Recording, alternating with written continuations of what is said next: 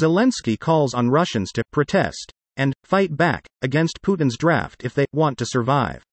Here's a summary of the article.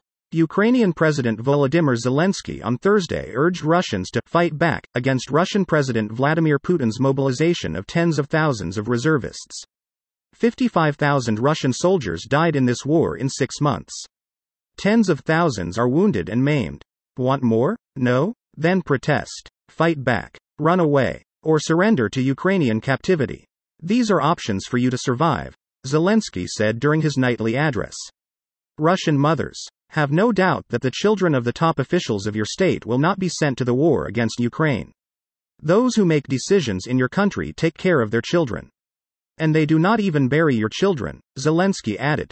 Protests against mobilization took place in the cities of Russia, albeit not massive, but they took place. And they take place. And this is an indicator. Not only in Moscow and St. Petersburg. We know the real mood in the regions of Russia, Zelenskyy said in his address.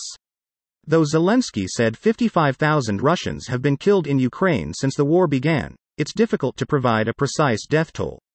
Zelenskyy on Thursday said, Russia's decision on mobilization is a frank admission that their regular army, which has been prepared for decades to take over a foreign country, did not withstand and crumbled. And now, due to mobilization, Russia's war against Ukraine for the majority of Russian citizens is not something on TV or on the internet, but something that has entered every Russian home. Zelenskyy said it's time for Russians to choose. This post received a score of 55,000, with an upvote ratio of 92%.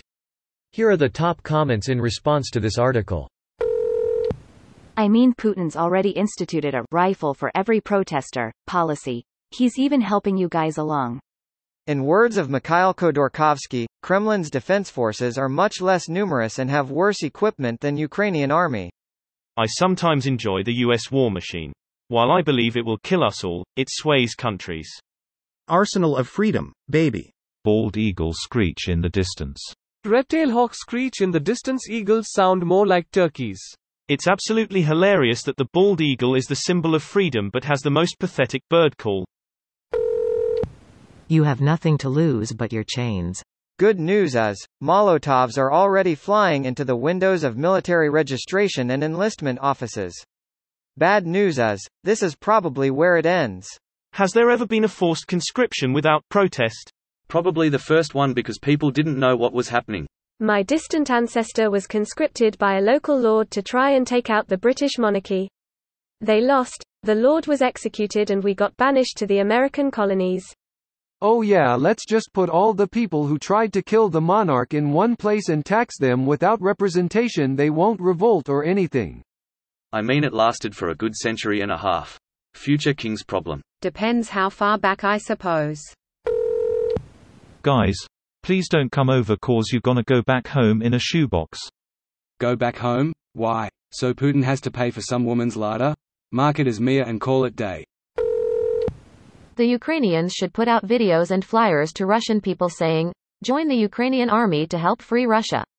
Ukraine needs to produce the modern version of the World War II Safe Conduct Pass. Isn't Ukraine kinda doing that? I have seen that they have telephone numbers and social messenger accounts where you can contact him to surrender. And Ukraine seems to treat the POWs okay. So I would say it's kinda similar to a safe conduct pass, or not. Ukraine is even dropping flyers of it to enemies. The essential difference is the conscripts aren't going to be deployed with personal cell phones. But of course they will still desert in far greater proportion, and plenty of them will frag their COs too. Greater than plenty of them will frag their COs too. One of the few moral things a Russian soldier can do in Ukraine. I left a soldier. I returned a free man. Russia is sending lambs to the slaughter. If the regular Russian forces couldn't do it when they still had moderately effective equipment. These 1 million draftees aren't going to do shit with WW2 Cold War-era equipment LMAO. This video was automatically created by Reddit to speech. The article and comments in this video were selected from Reddit according to their upvotes, and any paraphrasing was performed by smmry.com, without any human intervention.